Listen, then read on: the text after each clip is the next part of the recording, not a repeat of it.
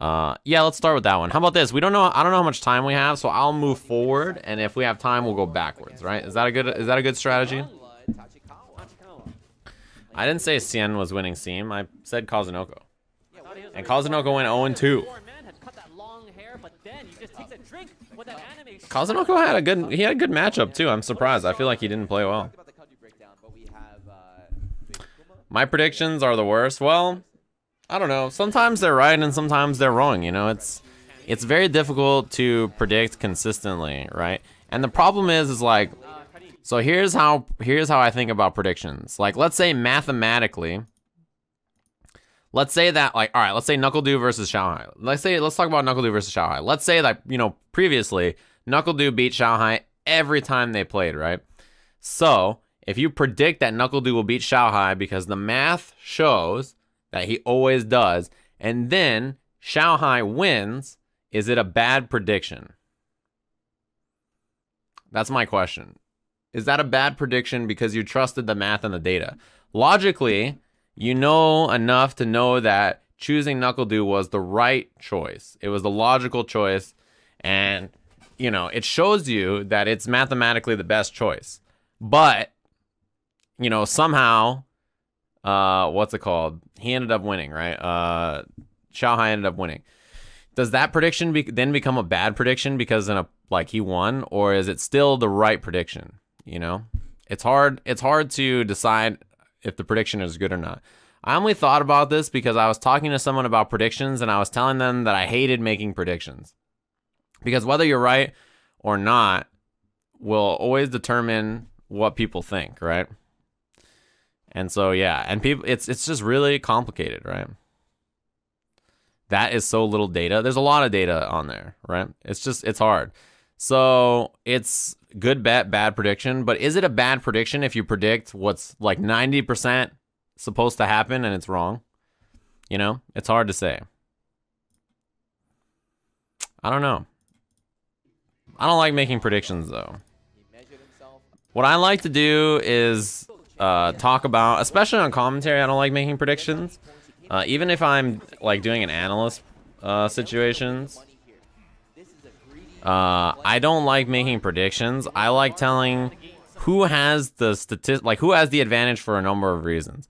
Like in a set like this, I would probably give Tokido the advantage, not only just because of player strength, right? Obviously, Tokido is really strong, but I think he has like some of the most experience in the world, and I also think that this matchup is not that bad for Akuma, and many Ibuki players will not know the Akuma matchup to the level that he knows the Ibuki matchup, right? Because if you think about Akuma, where can you learn to fight against Akuma at the highest level except Tokido? He's like a pioneer, right? No one else is playing Akuma at the same level as Tokido. It's very interesting. So practicing against anybody else feels almost like futile, right? I mean, you have to try to figure out the answers to a question that only he knows. It's really interesting. No, I thought it was an interesting thing to bring up, MJ fan.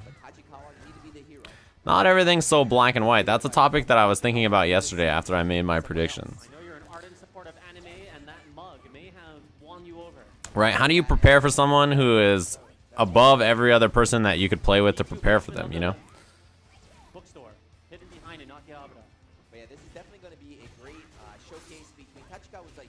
How come he didn't hit confirm into Raida? What do I think about Juna, Obama, and Z's commentary? I'm happy about them doing commentary because I think that for a long time, you guys probably remember that in Asia, it was sort of like it was like random, right? Just like whoever was there jumped on the mic. And sometimes it was cool because, you know, Z was there or someone else was there. And then other times it was just like, who was it? It's just like, I don't know.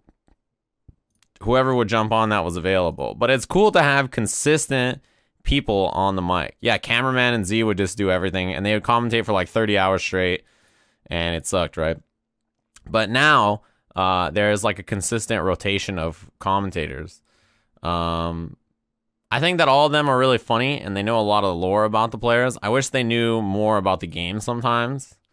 But that's probably just because that's what I care about. I think everybody else probably wouldn't care about that so much, so they would really like it. Oh yeah, I love Shen's commentary. It's very good. What do I think about Logan, Z, and Steve wasting money on clothes that look whack? Look, they can spend their money on whatever they want. What's my most played fighting game these days? That was a great anti-air. Man, Ibuki is such a strong character, right? There's very few characters that could do this. Side switch anti-air to regain corner into hard knockdown.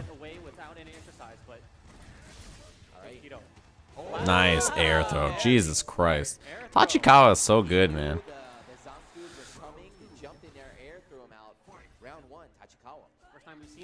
My most played fighting game these days is probably... I don't know, actually. I don't know if it's Marvel or Injustice. I don't know what it is, actually. I've been playing everything. Good jump. Takes the target combo, huh? He didn't want the knockdown. That was really smart. Did you see that? Dash under. Dash under is pretty smart. It's not easy to anti-air this character consistently. Nice hit confirm. Or block confirm, I guess I should say. It's not easy to consistently anti-air either of these characters. No anti-air there, though. I haven't tried out Raiden yet, no. He's not going to be legal for anything, so I don't know. I haven't been interested in him. Good walk under. Damn! That was really crazy. This is really hard to do. Anybody who's ever played a fighting game will understand that in this moment, not doing anything as a defender is really hard. Oil King shorts. I wish they were shorter. That's my thought. Raiden's so new that he's not legal in anything. Just wow, reversal uppercut was not a bad choice. He had so much advantage, right? Good block. Can he confirm off the bomb explosion here though? Yeah, that's what I was worried about, right? That's what I was afraid of. Is that the bomb conversion would actually mess up the punish here, right? What he should have done is dash up and then release. Yeah, he should have done dash up, release, fierce, Raiden.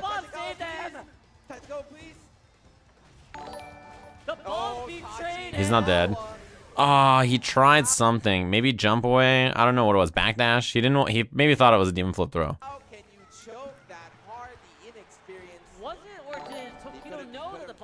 No, I think he did expect the bomb to hit. It's just whatever he tried wasn't the proper juggle. Because you had to know that that bomb was gonna go off, right? Oh, that was good juggle. So you don't get the normal juggle always when the kunai hits like this, right? When the kunai hits, only the air hit and the explosion's not gonna hit. So that was good recognition. He gets the knockdown. Counter hit confirm. Plus a billion, yeah, stun. Take the kunai. What does he do for combo choice here? Yeah, side switch. Ah, so he probably was gonna do like the jump over CN release, left right. Yeah, straight up. That's straight up set play. You have to guess. Uh-oh. Block confirmed. Look at how consistently he does that, right? This is actually the highest level of Ibuki. You have to do this like every time. Right, you have to do this every time. Jam, strong, and if it's blocked, you do light kick, and if it hits, you do fierce. It's really hard to do.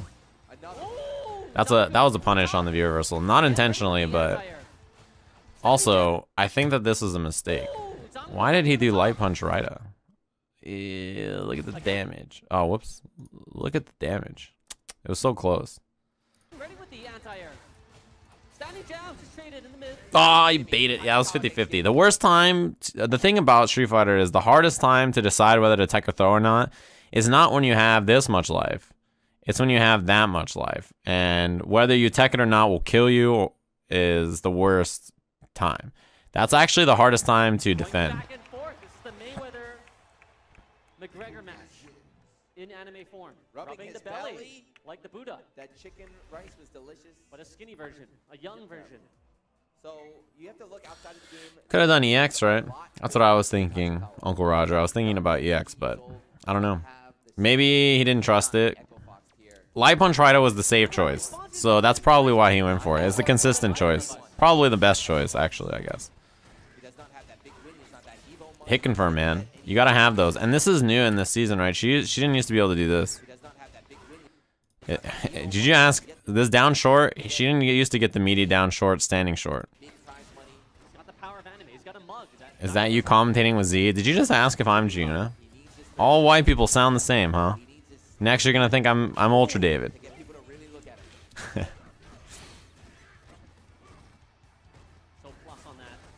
+8, yeah. Grounded hit. Demon flip throw for stun. This is one of the worst.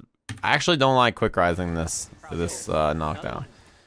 Demon flip throw, I don't think it's a smart idea to quick rise. I do think it is a smart idea to talk shit on Tan Man for saying that white people can't handle spicy. Thanks very much for the 9 months.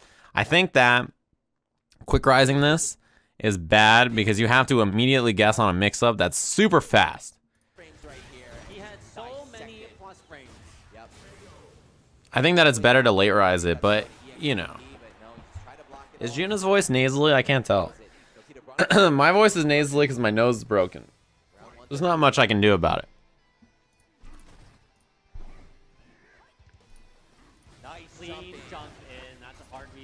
Good block in the front. Yeah, he knew. That was the demon flip throw OS. Right, this is... maybe he even did this on purpose to beat it, but Tokido has an option select that will do a demon flip, an EX demon flip, if you don't try to throw him, and if you do try to throw him, he'll tech it. But it gets stuffed off the ground there, which isn't a big deal to get hit airborne. Damn, this is brutal. He's got to go for a mix-up here, though. Overhead, yeah, that's brutal. What can you do, right? That mix-up is really bad because throws, you can't throw Tech OS anymore. The overhead is much stronger for Ibuki. That was a big buff for her.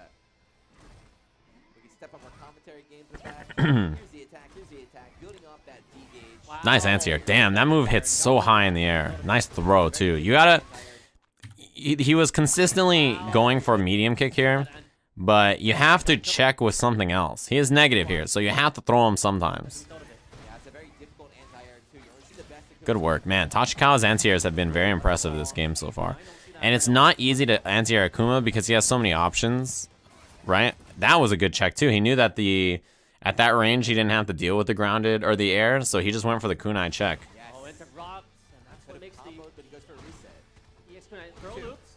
Yeah, he expected uppercut there. Anti-air again, yeah. Oh, double side switch so that he could keep the corner. Tachikawa is really, really good, man.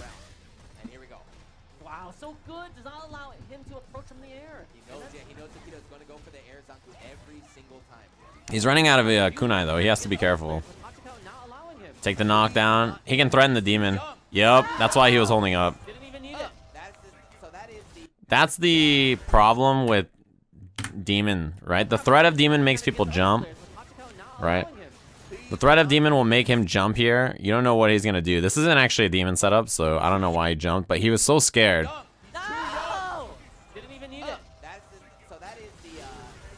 That's always the threat. The threat of demon makes you jump, and when you jump, you get hit by the grounded meaties into even more damage. It's brutal. We saw Sako murder Mago with that in China. Kara demons.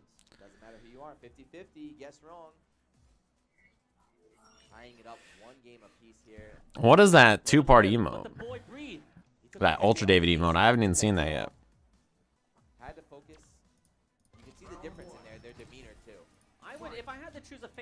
I don't know. He got meatied right away with it, so he probably just held up, expecting demon, not really paying attention to the setup. Punish the landing frames on the fireball. Good, good, good, good. Don't let him dash forward in your face like that. You have to constantly check stuff like that. See, even that, he had another anti-air lined up, right? Jump forward, air throw. He's just waiting for the jump here, and it missed, which means that Tokido will get a little bit of a punish, but... Stunned. Brutal. He might actually be dead. What can you do there, right? What can you do besides thank Sage Mode Matt for subscribing with a $4.99 sub and get pieced out as Tachikawa? What is there to do?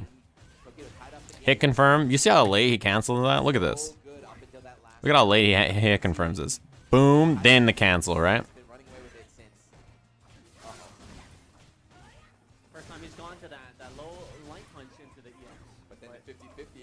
There it is, neutral jump. That's a good choice. Neutral jump is strong against both of them because they have similar air approach, right?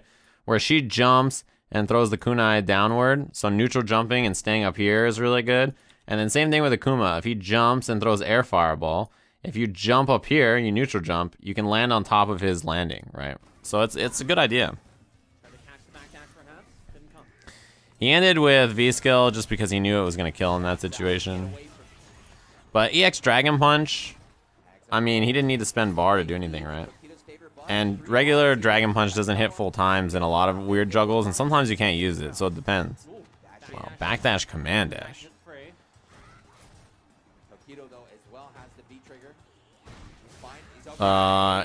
Is he gonna take the damage? Yeah, very, very good choice.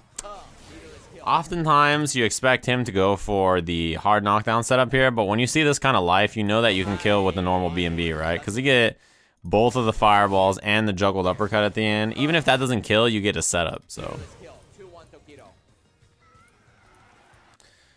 Yeah, Tokido, man, this guy is really good. It's like, oh damn, he's looking at the notes? Jeez. It's like he is the only one playing Akuma at this level.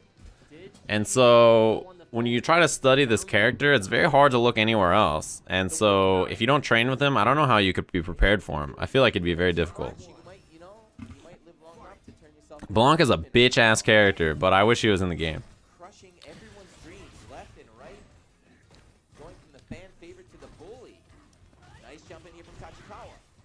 He's had a lot of good jump-ins. Wow, he caught him really, really late with the jump short. Oh, no. Oh, he wanted that to go. Yeah, obviously that just went the wrong direction.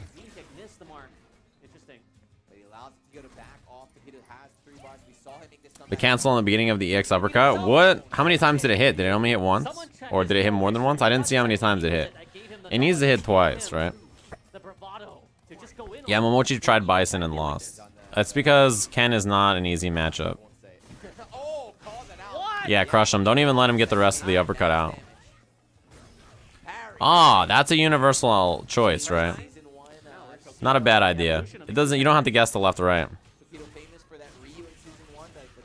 Tokido's anti-airs are a little bit more suspect generally because he is so focused on the ground. He's so hyper-focused on ground game and hit confirming and all this other stuff that he misses anti-air DPs a lot.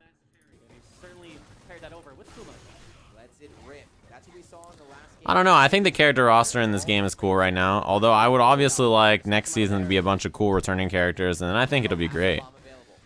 I like a lot of the new characters that they've released. Not Abigail, that's for sure.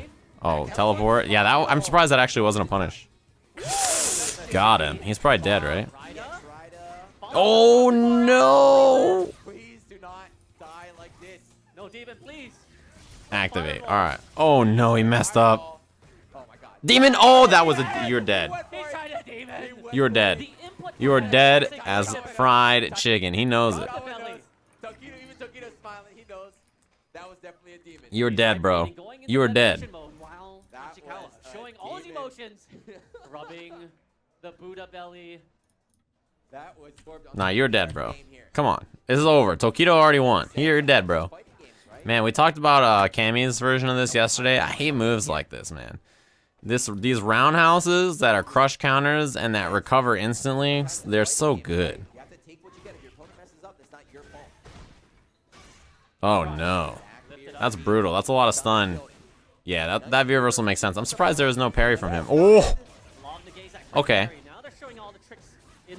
EX red fireball, take the advantage. Nice answer. Jesus, he's so prepared. He's actually very impressive.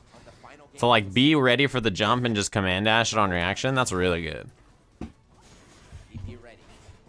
Very strong around here from Tokido, but as we've said 1,000 times, Luke needs one touch. One touch. Demon flip slide. Yeah. Oh, he tried to anti-air back fierce there, right? This is an input error that happens with Akuma a lot. So as he's jumping over here, Tokido is holding backwards. So he's holding back. He's holding this direction. Then he moves the joystick around this direction over here to back this way, right? Because he jumped over him. And then he tries to hit Fierce to anti-air, back Fierce.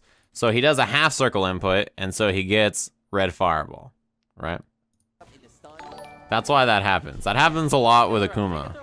Good choice too. Jumping out of the corner was very smart. He used to do the same thing with Ryu, right? Jump Tatsu to escape. Back throw, yeah, gets you the most meter. Safest choice. Come on, Tachikawa. You get that all the time with Akuma. Yeah, when people jump over you, your side switch, it happens a lot. Hit confirm. Take the jump. All right, there's the snipe. He just wants the mix-up. Oh, it was in the front, and it was mistimed. That's a weak mix-up. Damn, he landed with down medium punch. What a crazy, crazy guy. That was ambiguous as all hell. I don't know how he blocked it. He tried to jump to escape. Man, Tachikawa is just... He's just forcing these mix-ups. I like his choices a lot. Yeah, good snipe. Because most Akuma players will default to this, right? In a panic, they're going to throw a fireball and activate V-trigger. So if you hit him on the startup, you might as well just take the kill. Put Rufus in SF5. Someone ban that guy. I never want to see that fucking character again. Damn, the helmet gives him +8 to defense. Here's the attack. Helmet is off. The last samurai. So Tokido's showing that he's been willing to eat the... Damn, I don't like demon. I guess actually if it's in that position, quick rising not that bad. Jesus.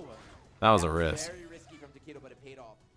The bomb is almost there. He could have crushed. He would have killed him actually if he got hit. If he didn't get hit by that. Demon flip on wake up. Yeah, it's such a good move, man. And also he's option selecting it, so it also will escape the corner. No, where was the rider? Oh god. Dash through. Yeah, of course. Oh man. Double dash through. Great block. Fly. Get him. Don't let him fly. Oh shit. Oh, the slide. I thought he was gonna uppercut. So did Tokido. Oh, that was a good idea. Fuck. Throw. Yeah, of course. This whole end series is really, really wild. Let's start back here. So he misses the Raida. He throws the bomb. He backdashes, and then the common mix-up from Ibuki players here is to land and just to command dash through. And that's what he tries, right? So that he can make it a cross-up. But Tokido teleported. So that's going to be a punish. And he punishes with Fierce, which is great. He's going to get second bomb here. He wants double side switch. Tokido has seen that one before. Right? Here, he sees that he was going to get punished, so he tries to float to delay it, which he does. And that actually allows him to escape the corner. He tried to throw bait there, which would have probably led to near death. The slide. He waited here for the uppercut. You can see that there's a slight delay before the back throw, right? Where he ducks, just in case there's uppercut, and then he back throws, right? That's being safe. EX Raida was a great idea, but he just did it too high. And then take the throw on the negative frames. Yeah, that was a great set. He was super close. I know they revealed Mbushin. We watched the trailer earlier. He looks tight. He's got a lot of guys, different command or target combos and stuff.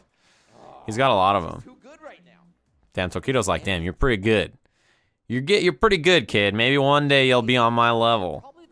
Holsters the stick and walks away. Damn, it just ends like that.